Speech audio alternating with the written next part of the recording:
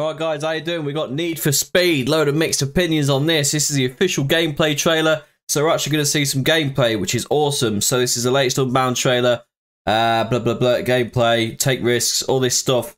December 2nd, 2022, let's jump in. So, a lot of people, including myself, are very mixed about the opinions on this cartoon stuff.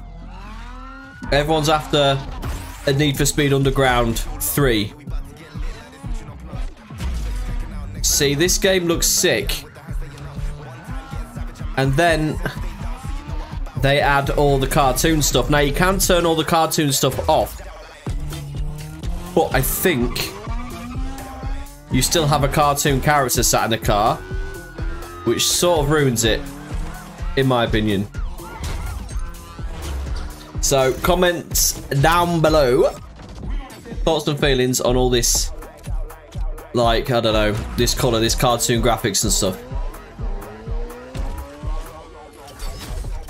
That's looking pretty good, but then you get this, man. Don't like that. Not one bit. It ruins the whole aesthetic, man. The game looks sick. It honestly, the graphics are nice. The cars are awesome. It looks like you can do them up like Underground 2 proper.